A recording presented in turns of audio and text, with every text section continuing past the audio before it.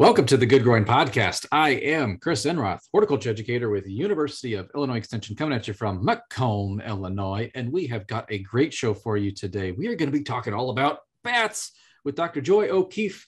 But before we get to Joy, we have to introduce our co-host with us every single week. We are joined by local food, small farms educator, Katie Parker in Quincy. Hey, Katie.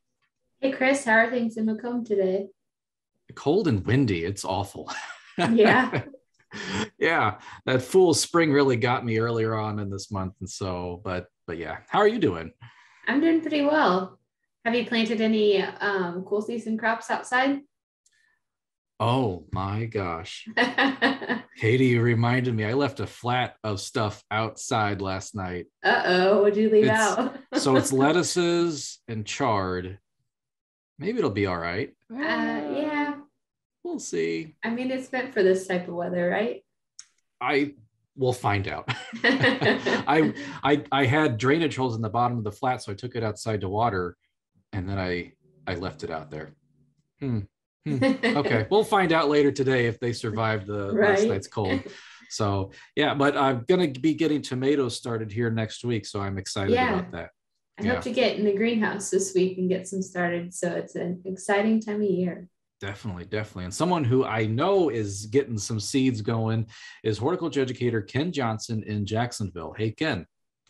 Hello, Chris and Katie. I started tomatoes and peppers last week, some zinnias, all that fun stuff. Nothing outside yet. Every time I think I can get out and do it, it's going to be in the 20s again. So, yep, still hardening stuff off.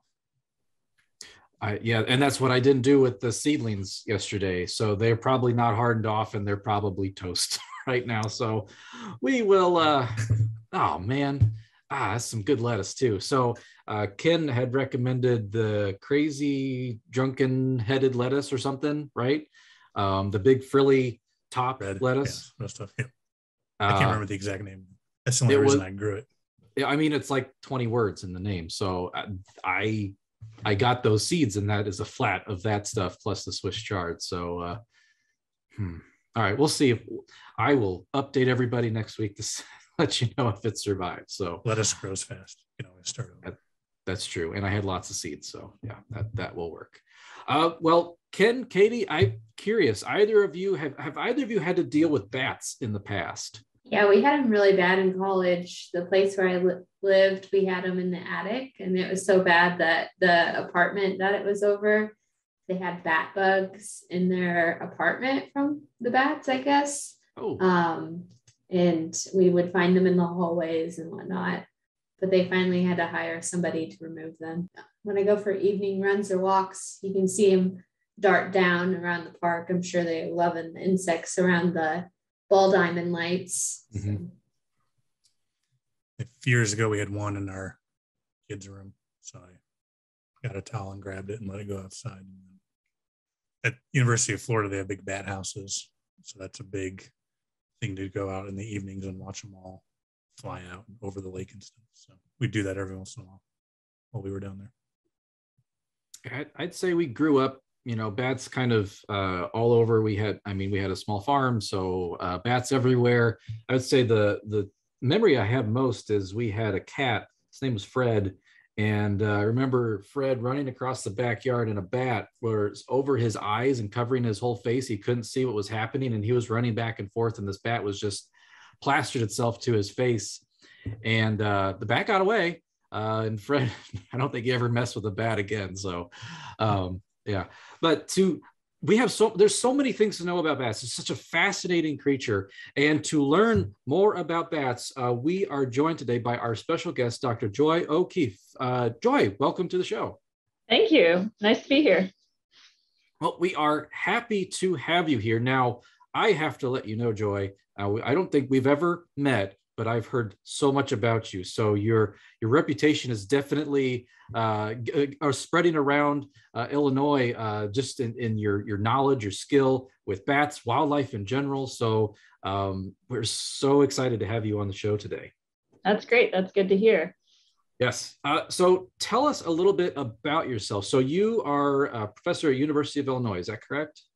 That is correct. I am an assistant professor in natural resources and environmental sciences, and I am the first ever wildlife extension specialist that Extension and the university have hired to talk to people in Illinois about wildlife. And my primary experiences with wildlife have been with bats. I've been studying bats for about 22 years now, but I also have a fair bit of experience with reptiles and amphibians, birds, and just other, types of wildlife, mostly in my personal endeavors, not any research capacity, but I've been kind of broadly trained as a wildlife biologist. So I'm excited to be here and really like getting out and seeing what's going on in Illinois. And I've been working in the Midwest for quite a while. Before I came to U of I Extension, U of I and Extension, I was at a university in Indiana State University.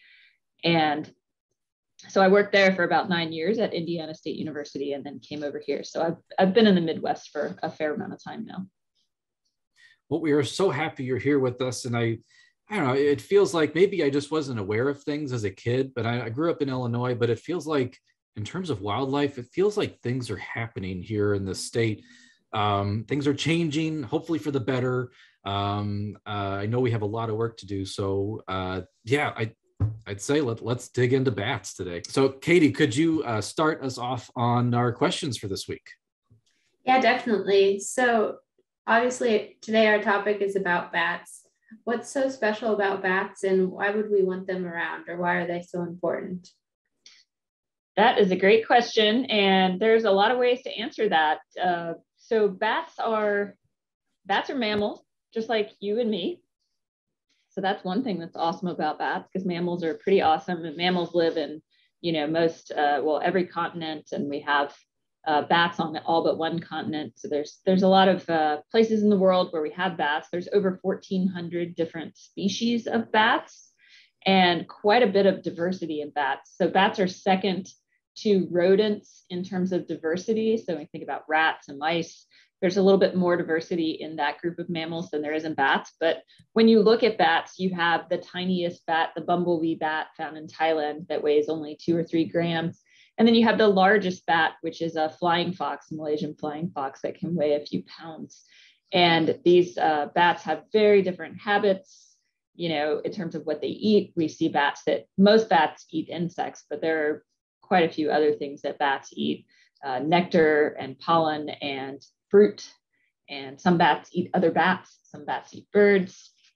Just 3 species of bats eat blood or consume blood.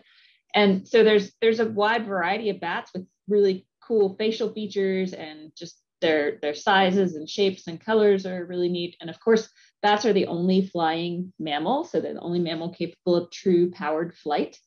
And that's awesome in of itself. It means that they can go places that we can't. So it's really fun to study them, because I get to go to new places that I wouldn't have been before. And in Illinois in particular, we want bats around because they do eat insects. A single bat can consume massive quantities of insects in a night. Some have estimated that they might consume their entire body mass in insects in a night. That probably doesn't happen all the time, but they do eat quite a lot of insects. They consume more than we would consume if we were eating, a pile of food in a night.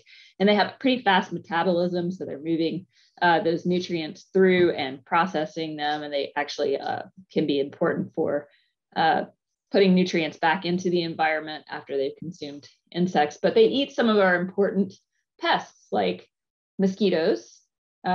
We've found that a number of bats do eat mosquitoes. First, we assess that via microscopic analysis of what they were eating. And we kind of had a hint, but mosquitoes don't really pass through the gut very well. So it wasn't really clear how much they ate mosquitoes. But now a number of molecular studies where we look at the DNA in their guano have shown that bats are eating mosquitoes, and a variety of bat species are eating mosquitoes. They also eat crop pests like the corn earworm moth, which is an important herbivore eating corn. And then they also eat forest pests like small moths and beetles that are consuming some of our forest trees. So bats are really important on all those fronts. And then they're just also really cool. As I mentioned, they have all these unique features. And so it's just really neat to have them as part of our fauna.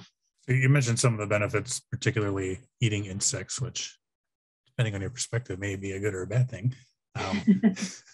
But what can we do if we want to attract bats to our yards and our landscapes? What are some steps we can take to do that?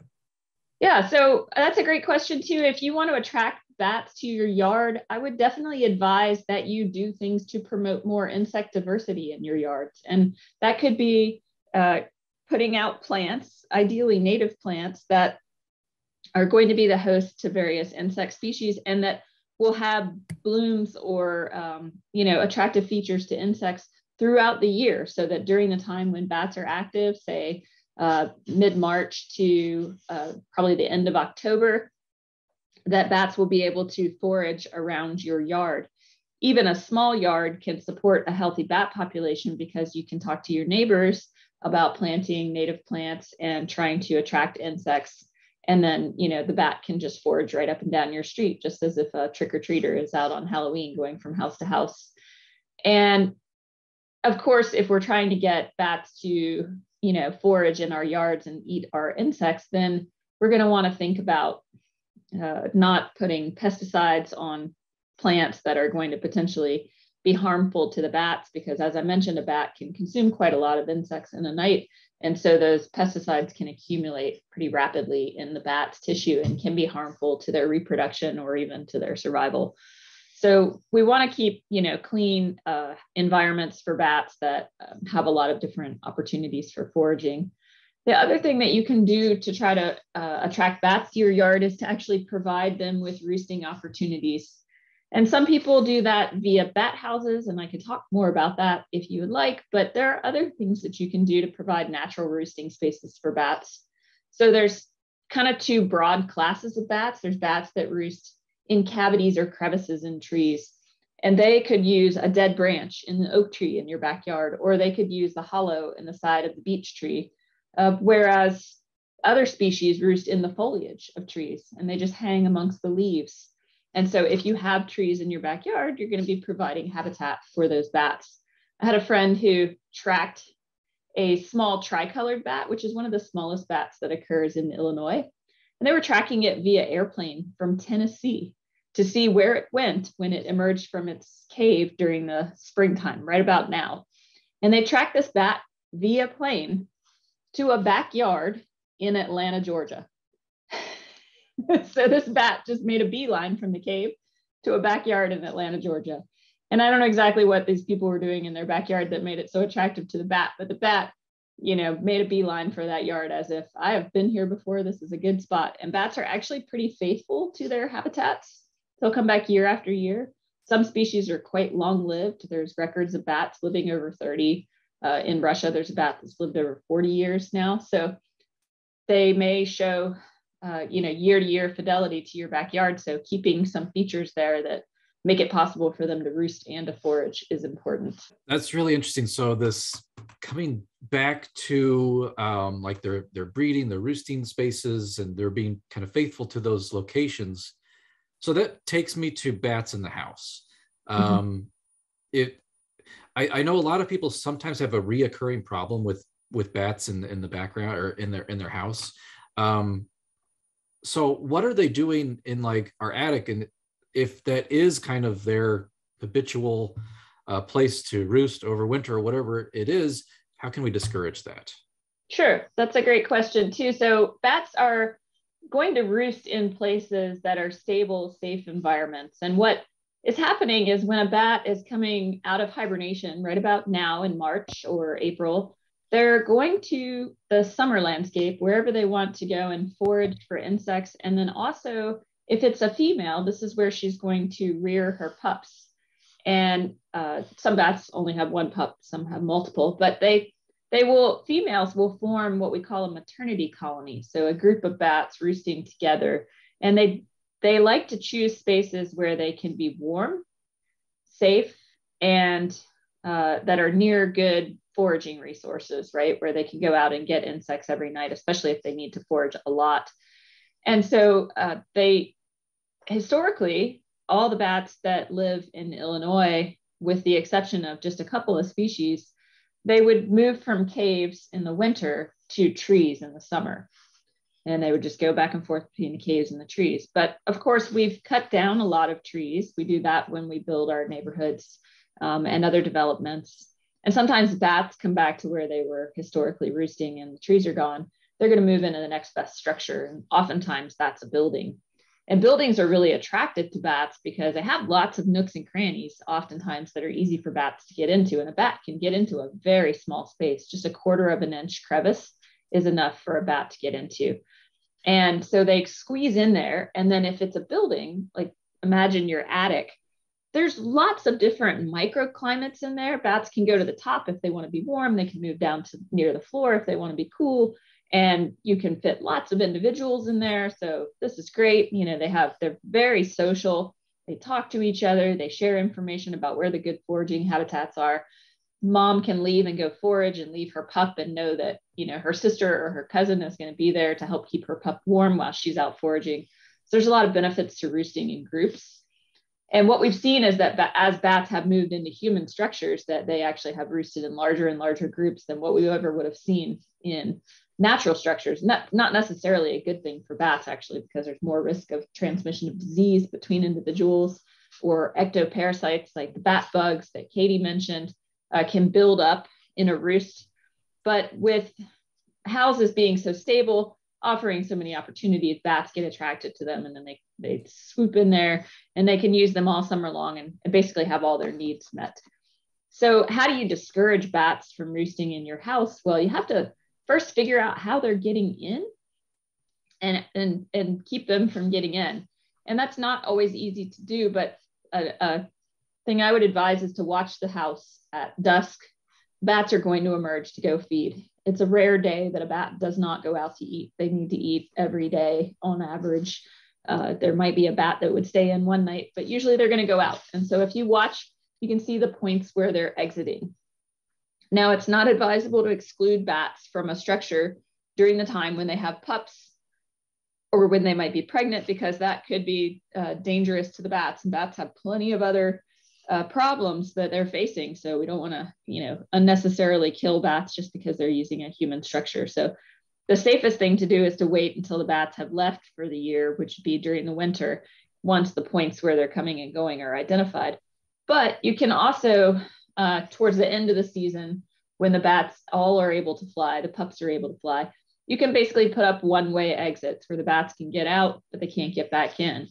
And I can share a resource with you on how to exclude bats if you have a number of bats.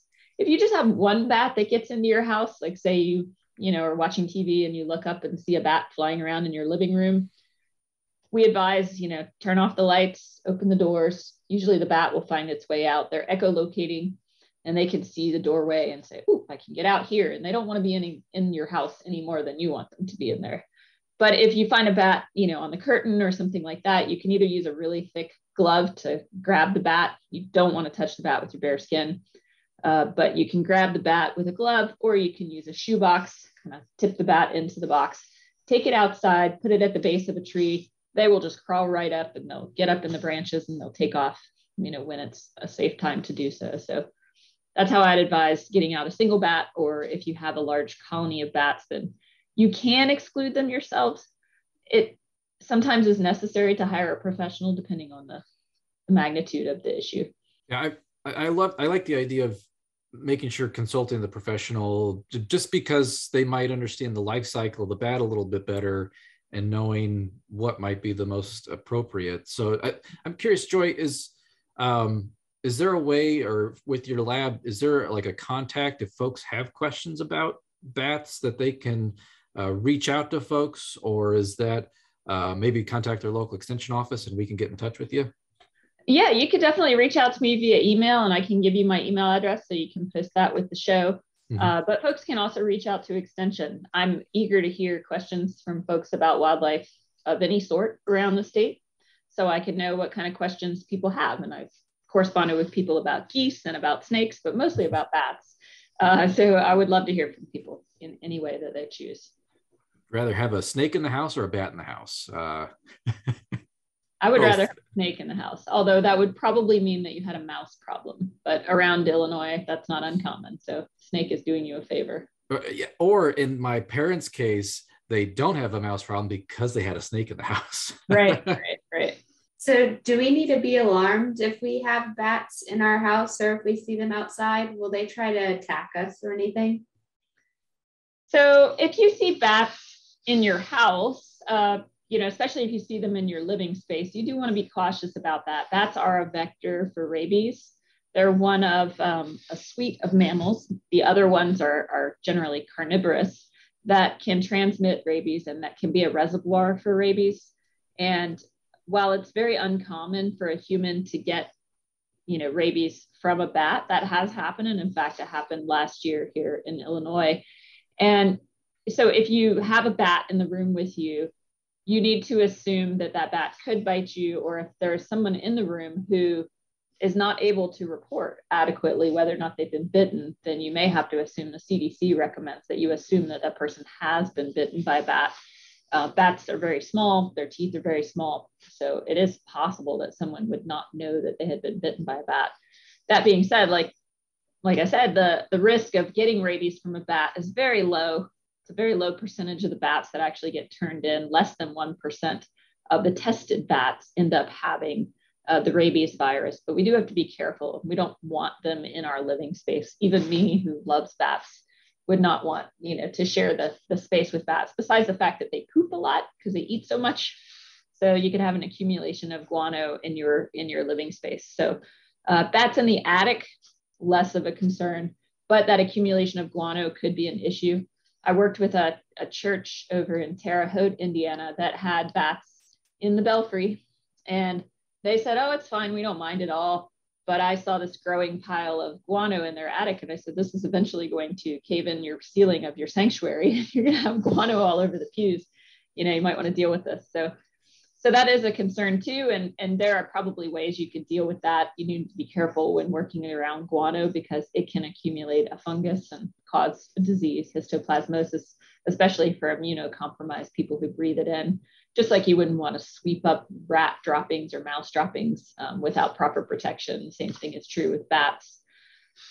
But in terms of seeing a bat outside, I've seen bats in planters, like in Chicago on the street. I've seen bats in the cedar tree. We have a bat that roosted in the cedar tree in our yard on its migratory path. I've seen bats on the side of buildings many times as they're migrating through Illinois or Indiana. And those bats I'm not alarmed about, but a bat on the ground that's acting unusual, I would not encourage anyone to pick it up because that bat could be ill and you wouldn't want to risk that you would get bitten by the bat. A trained professional, somebody who has the rabies vaccination like myself, would be the best person to handle that bat and also to get it tested. So I discourage any, kid or adult from picking up a bat if they're not tested. And it's going to be rare that you're going to see a bat outside, but if you do, then it would be good to report it to the health department, or you could report it to your local extension office. So Joy, did you get your rabies vaccine because you're handling bats, or was there an incident that prompted it? So that's a good question. When we know that we're going to handle bats, a lot of my students are becoming bat biologists, right? So we get the rabies series, which is a 3-part vaccination series, before we ever handle our first bat. That's standard practice for bat biologists. And if anybody is interested in working with bats and somebody tells you don't need the rabies vaccine, then you should not work for them. That would be very unsafe. But at any rate, we get those 3 shots. And after about a month's worth of getting shots, you are protected. But we get tested every year to see what our titer is for rabies. So basically, how many antibodies do we have circulating in our bloodstream? And if it's really low, then we will go and get a booster shot, which is just one more of the same shot. If one of us gets bitten by a bat, we go and get 2 booster shots. And that just kind of ramps up your immune system, says, hey, rabies is here, let's take a look at it, and, kind of be on high alert. So then the immune system will be circulating, looking for the rabies that may have come from a wild bat that bit you. If you get bitten by a bat with no pre-exposure, then you're going to need 4 rabies shots, and you're going to need 4 immunoglobulin shots. And immunoglobulin is like a general immunity booster. So you get a combination of those, and that should get your system in gear and help it to handle the rabies that you may have contracted from a wild animal, a bat, or another animal. The person who died in Illinois last year refused to get the rabies shots after they had reported that they were bitten by a bat. Bat was tested and found positive, and they said, well, you need to get the shots, and the person refused, and then they ended up dying of rabies. How soon after you get bit do you need to go get tested, or at least get your series of shots or start it? Ideally, as soon as possible. For us, it's within 48 hours after we get bitten, but we already have some immunity. Mm-hmm. So, just ideally as soon as possible. And sometimes the best practice is to test the bat first before starting the series, but that's not always super fast. So, it's going to depend. Unfortunately, there's a lot of misinformation out there, and it's not something healthcare providers see very often. People, especially not in the US where we have rabies really under control. They don't see people who have been potentially exposed to rabies very often. And so I think, what I've experienced as a bat biologist is that if I have a technician who needs to go get some extra shots, that there's a lot of confusion or lack of knowledge about what is the best possible path to take. And I always refer people to the CDC webpage. It sort of reminds me that we had an entomologist, and he would say something like the diagnosis of brown recluse bites in like Idaho, yet they've never found brown recluse in Idaho, but there's diagnosis for those bites all the time. So it's like there is confusion about, even medically speaking, like, is what is happening here? So right, sure. And it can be difficult to tell. Like I mentioned, a bat bite is very small. Mm-hmm. It'd just be like a briar scratch on your finger, for example. So you wouldn't necessarily know that you had been bitten by a bat to report it and to handle it effectively. Maybe I need to get a rabies series, because I come away from being outdoors with all kinds of nicks and cuts and scratches, or camping even. Oh my gosh, yeah, I'll wake up from camping like, where did that come from? So yeah. Right. You survived this long, so I guess so. Maybe you have immunity. Natural immunity. So you mentioned this a little bit earlier with kind of habitat destruction. But how have humans affected bat populations kind of over time? So the main way that humans have affected bat populations is by contributing to habitat loss. So bats, as I mentioned, are pretty dependent on trees. Many species in the United States and around the world depend on trees. And where we have cut trees down, we have taken away habitat for bats. Now, when we cut trees and allow them to regrow, then that's not the same as, cutting the trees and putting in pavement. Those are two different things. But we have taken away a lot of the really large trees that bats, almost all of the large trees that bats would have evolved with. And we don't know what the impact has been to bats. Those big trees would have had lots of nooks and crannies that bats could have roosted in, and the foliage would have been tremendous for those foliage dwelling bats. And of course, trees support insects. So there's been potential impacts to bats' foraging habitat through the loss of forests. Additionally, in Illinois, a large portion of the state was covered in prairie. And I'm sure you all have talked through the benefits of prairie to pollinators. And it actually hasn't been well studied how much bats use prairies, but I imagine it was quite a lot, because I would think they're very productive ecosystems for bats in terms of insects. And probably with the array of plants that you could find in a prairie, there would always be food available for bats. So that probably has been a pretty big change to bats. And we don't know how bat populations have responded to those changes. We're not actually very good at measuring bat populations yet. Our best method is to go into caves or mines where bats are hibernating and to count the bats on the ceiling. And then to do that consistently from year to year or every other year. And then to look at trajectories for the population over time. But that only works for the bats that hibernate in caves and mines, and not all of them do that. So still, we have evidence that a lot of bats have undergone declines, and that's probably due to these changes in habitat. Another way that humans are affecting bats is by introducing species that may be a threat to bats. So for example, the emerald ash borer has been marching across from the east to the Midwest and destroying trees that were historically very good roosting habitat for bats, the ash trees.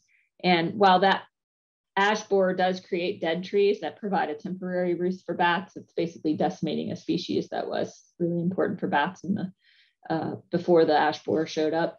We also have seen that this fungus somehow appeared in New York State back in the early 2000s. We first detected it the winter of 2006, 2007. We now think that this fungus may have existed in caves in Europe and Asia, and that it was brought to the United States by people. And this fungus grows in this cold environment. It likes the cold, moist environment of these sites where bats hibernate. And our bats were totally naive to this fungus. They didn't know it. And as they were overwintering, the fungus started to grow on them and cause them to wake up repeatedly during the winter. And the fungus causes a syndrome we call white nose syndrome, where the bats have the fungus growing on their nose, on their wing membranes, and it is a bit necrotic on their tissue. So it eats through their tissue. And then the bat's immune system ramps up and tries to fight it off, and that causes additional stress to the bats. The bats wake up repeatedly through the winter, burn through their fat reserves, and bats may starve during the winter or just experience so much damage to their wings that flight and energy balance and water balance is not possible because their wings are so disturbed. Bats can recover from white nose syndrome if they make it through the winter, but they do show tremendous fidelity to those sites. They'll go back the next year and they'll be exposed to that fungus again. That fungus has spread across much of the United States and Canada and has killed millions of bats while they're hibernating. So we've seen a massive decline. One species, the northern long-eared bat, was listed as federally threatened back in 2015 because of the declines that it has experienced. And now, just the other day, last week actually, the US Fish and Wildlife Service announced that they're probably going to list that species as federally endangered because across its range, we've seen numerous instances of it experiencing a 97 to 100% decimation of its populations. It used to be the most common bat that I captured working in the Eastern US, and now we don't see it, if ever, like we might see one or two in a summer or none. So we have affected bats by changing their habitats, by bringing in invasive species, and by making changes to their habitats that are barriers. So another example is where we have put up obstructions in the landscape. So wind energy is one of those things that has been a problem for bats. Some of the bats that live in Illinois don't hibernate in caves and mines, but instead migrate long distances to the south. We don't actually know where they go, but we know that they move through in great numbers, and they're moving in the spring and in the fall. And during those periods, those migratory bats are running into wind turbines and dying in rather large numbers. And because they don't aggregate in the winter, we don't actually know what their population sizes are, but there has been an estimate that the hoary bat, which is our largest bat in Illinois, and one of those long distance migrants, that bat could go extinct by 2050 due to the impacts of wind turbines across North America. And wind turbines are a problem for bats around the world, so not just here in North America. And so that's another issue. So basically, bats are really facing a lot of human threats, but we have a lot of control over those things. So that's great news. We can change those things, and we already have. The wind energy industry has been tremendous in trying to fund research into ways to minimize impacts to bats. So that's great. And people think a lot more favorably about bats than they used to, especially here in North America, even despite the coronavirus, which has been linked to bats. We see that people generally think a lot more favorably about bats. They realize that bats have an important role in our ecosystem health. And so that's great because that means that people will, get behind measures that can support healthy bat populations. And we see that time and time again. How many bat species do we have in Illinois? So 13 to 14 depends. There's one species, the free-tailed bat, that occasionally pops into Illinois. It's not established here yet, but otherwise, the other species are distributed mostly in Southern Illinois. We get all the bat species that occur in Illinois are in Southern Illinois, where we have a lot of forests and we have the caves. And then we get a few that also occur, the same species that will occur in Northern Illinois. So where the diversity of habitats is greatest is where we see the greatest diversity of bats. How many of them stick around or first migrate? So the migratory bats would be the hoary bat, silver-haired bat, and the eastern red bat. Those are our long distance migrants, but all the bats move some distance between their summer and their winter habitat. Perhaps our most sedentary bats include like the big brown bat, which is our most common bat in Illinois. It may move from your attic in the summer to the church attic in the winter, just across the street or, whatever. We don't know where a lot of big browns spend the winter. We see them sometimes in caves and mines, but more often than not, we don't see them. And so we know that they're probably using human structures, and there has been some work in Indiana to show that. A couple of other species are probably fairly sedentary. Three. The gray bat, which is a federally endangered species that uses caves only, and sometimes hibernates in the very same cave where it spends the summer raising its pups or pup. And then the southeastern myotis, which is very closely related to the gray bat, is another species that either moves between caves and caves, so to use the same cave. I've been in a couple caves in Southern Illinois that serve as both the summer and the winter site, or they move between trees and caves. And then the Rafinesque big-eared bat is another species that also would just move very short distances between those structures. And those three species are all only in Southern Illinois. They don't seem to move up into Northern Illinois really. But all the rest of the species are kind of moderate distance migrants. Like the Indiana bat might migrate from a mine up in LaSalle down to right around here, around Champaign County, and then go back to that mine. Or they might migrate from a mine or a cave in Southern Illinois up to, east of St. Louis, and then move back down to that hibernation site. Curious, Joy, how has COVID-19 played a role in some of your research? Because I've worked with a few conservation groups, and for like certain grants and things, they have to monitor bat populations, and they haven't been able to do any netting recently. Has that impacted your research in these last couple of years? So in 2020, every bat biologist in the country was put on hold for a little while at least. And then various states changed their measures and allowed bat handling, sometimes only when absolutely necessary and other times not at all.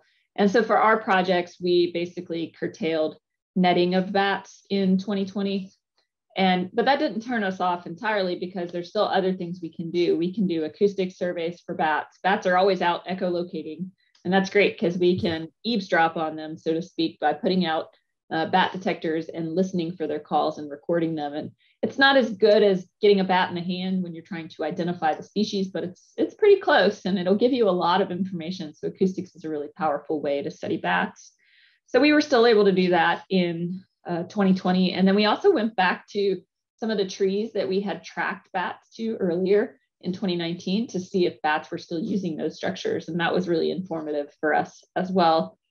And so we still were able to carry on to some degree. But then in 2021, we resumed our normal activities. What we do differently is that now we wear a mask when we are handling bats. And there was concern that we would actually transfer the coronavirus to our native bat populations, because it didn't originate here in North America, and we think that our bats might be naive to it. Coronavirus has been detected in a lot of different wildlife, including white-tailed deer. And so we suspect that it's out there and bats could be exposed to it. There's a lot of folks looking into bat health now as an outcome of the COVID-19 pandemic. And so I expect that we'll learn a lot more about the viruses that are present in our bat populations and how risky those might be to us in North America, but also how risky they might be to the bats themselves. And another question too about tree species. Now, a long time ago, it seems like, when I did a different job, and we were doing habitat analysis for Indiana brown bat for a development project. we were specifically looking for silver maples. Are there particular species of trees that you look for when maybe trying to identify like the ideal roosting spot for a bat when it comes to trees?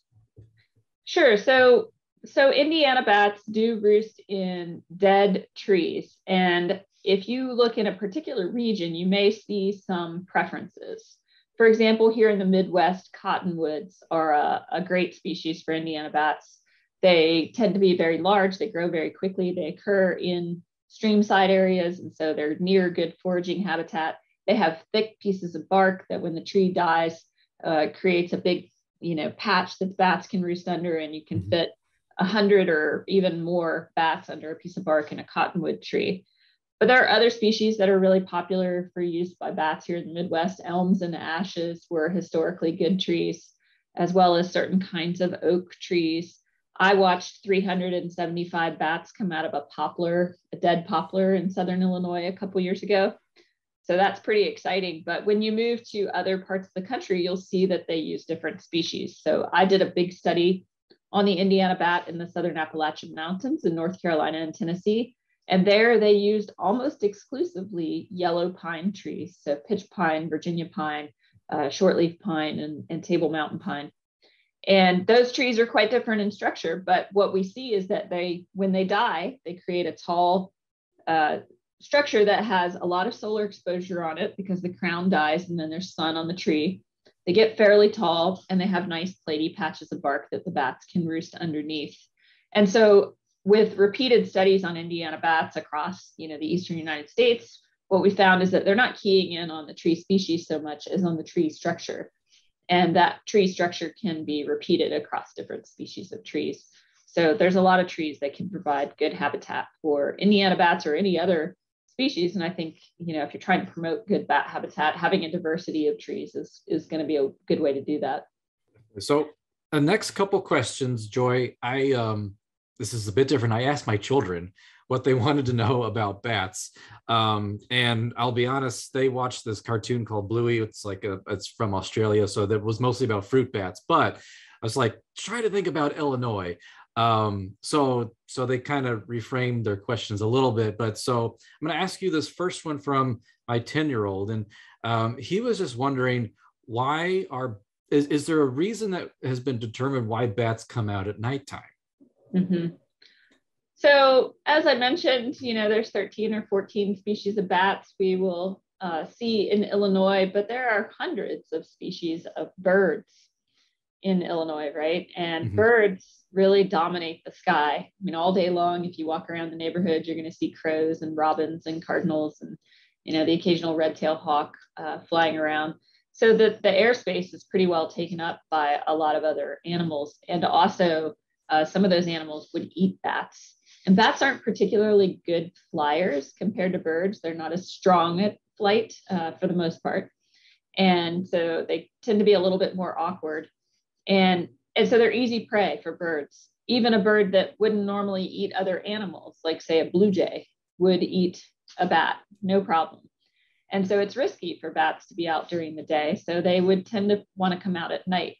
And they do have to strike a balance because when they come out at night, they want to take advantage of those insects. Most bats, as I mentioned, around the world eat insects, and all of our bats here in Illinois eat insects. And the insects populations are going to be at their peak right at dusk. That's kind of a good time for insects to be busy because the daytime predators are slowing down and the nighttime predators haven't really kicked in yet. And so the insects are also trying to strike a balance. So bats have to play a game of, do I want to come out and eat more insects, but possibly get eaten, or do I want to wait a little while and come out after dusk? So we actually had a study we did in Indiana where we looked at when bats emerged relative to sunset. And we found that lactating females who were feeding their young and who were presumably the most energetically stressed of the bats that we were looking at, they would come out closer to sunset. Whereas once a bat was finished feeding her young and she was post-lactating, she would come out later, about 10 minutes later than the lactating bats. So they come out at night to eat insects and to not get eaten themselves. And as I mentioned earlier, bats do eat other things besides insects, and even our insectivorous bats will occasionally take other types of prey, like the hoary bat, which is our biggest bat in Illinois, has on a few occasions been seen eating another bat. There are some bats that are so small that a hoary bat might perceive it as a really big, juicy moth, and then it gets it in its mouth. It's like, oh, that's a bat, actually. Okay, well, I'll eat that too, you know. And the pallid bat that lives out west in the United States and Canada, the pallid bat has been seen getting into cactus flowers and actually eating the fruit inside the cactus. So they dig in, even though this is an insectivore that will take insects off the ground as well as centipedes. They'll grab centipedes off the ground. It's a pretty cool bat, but they will also eat basically fruit and the juices of a flower.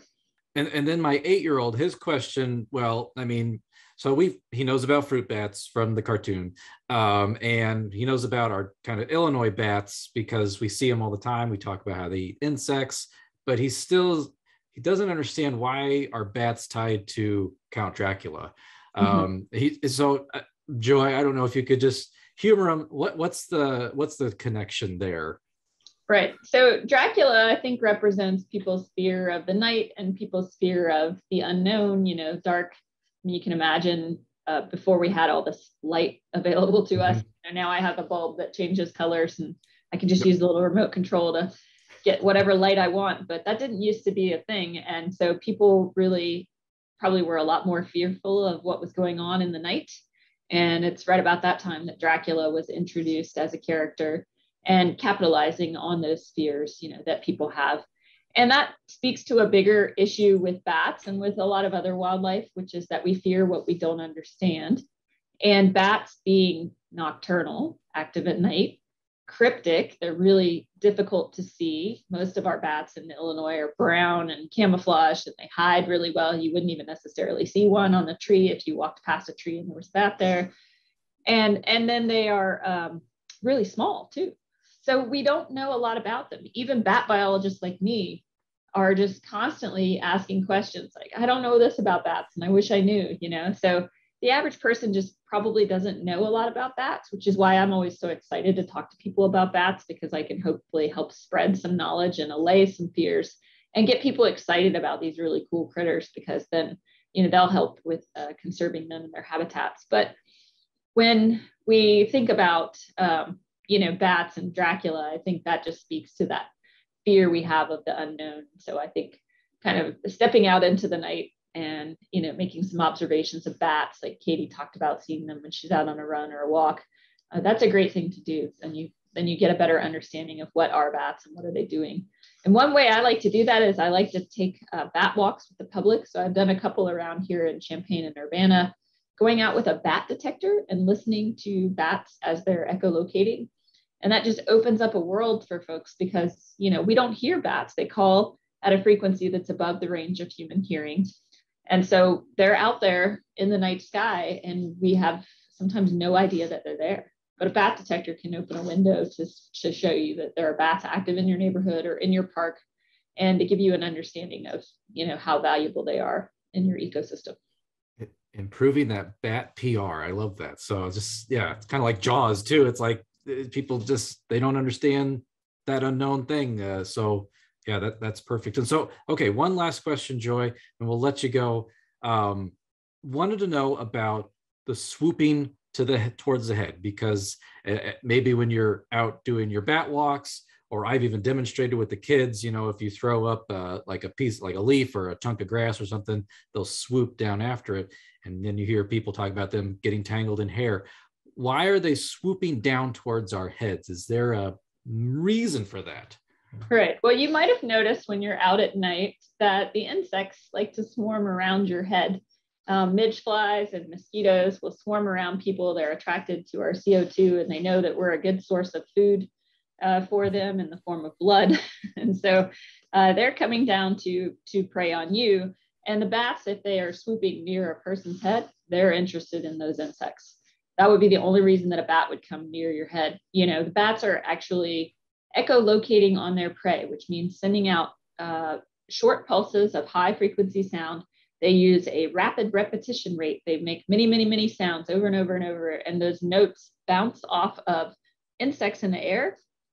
And a bat is actually able to, in just a matter of seconds, grab an insect out of the air and consume it. They often grab the insect with their tail, and then they will eat the insect out of their tail, or they'll just run into it full frontal and then just grab the insect as it starts to fall out of the sky. And they have to consume a lot of insects. They're constantly out there echolocating, and they will, as I mentioned, come down if you have a lot of insects around your head to take advantage of that swarm of insects. If you throw a rock or a leaf up in the air, a bat may mistake that for a rather large insect that it wants to come after. And they're not super discriminating about what they eat. I've had a couple of students do diet studies on bats now, and what we find is that they mainly are selecting based on size. So what can I easily consume? And then beyond that, they don't care. They're eating moss, they're eating beetles, they're eating flies, they're eating, spiders occasionally, roaches, just whatever they can find and stuff into their little mouths. One more quick question. Sorry. So when they're echolocating, can they like tell the difference between theirs and others? Like, do they have unique sounds, kind of like human voice, where we all sound a little bit different? We haven't picked up on individual calls when we're looking at echolocating bats, but we do know that socially they can discern each other, and bats have a lot of social calls that they make, especially in the roost. But it's likely that they can tell, each other, and bats will change their voices a little bit to accommodate for the fact that they're foraging in a space with other bats, because it can be hard to hear your own echoes if you have the echoes from another bat nearby. So they do modify sometimes their echolocation calls, dropping them in frequency or increasing them so that the echoes that come back are a little bit different than the neighbor's echoes. And bats will chase each other out of airspace, and they also compete for prey. So I have a colleague who works out in the desert Southwest who gets up on a gigantic platform and watches bats as they fly in the sky and go after insects. And he sees that one bat will try to jam the other bat's echolocation call so that then the bat can swoop in and grab the prey item that the other bat was after. So they are definitely listening to each other and responding accordingly. Fascinating. It is so interesting. There's so much more to it also. It's kind of like, I don't know, I was listening to a podcast all about how dolphins communicate too. And it's just like, I feel like we're scratching the surface here on how wildlife talk to each other. So right. Yeah, exactly. Well, this was a lot of great information. So Dr. Joy O'Keefe, assistant professor and wildlife extension specialist, thank you so much for being on the show today. Sure, no problem. Thanks for having me. I'd be happy to come anytime. And I love talking about bats. So I'll give you my email address if folks want to reach out with questions. We will put that email address in our show notes, and be careful what you wish for, because we had Dr. Ward on here about snakes and the questions started coming in. So yeah, that might happen. Yeah. So the Good Growing Podcast is produced by Wendy Ferguson, and this week it's edited by me, Chris Enroth. A special thanks to our co-hosts with us every single week, Katie Parker, Ken Johnson. Thanks, guys. Thank you for joining us, Joy, and for sharing all that great information. And Chris and Ken, it's always good to see you guys. Yes, thank you, Joy. It was very interesting. And Chris and Katie, thank you as always. Chris, go check on those plants. And let's do this again next week. Oh, we shall do this again next week. We're going to be talking with Dr. Casey Athey with a series about insects, the good, the bad, and the ugly, or as Ken would say, the lovely. So listeners, thank you for doing what you do best, and that is listening, or if you're watching us on YouTube, watching, and as always, keep on growing.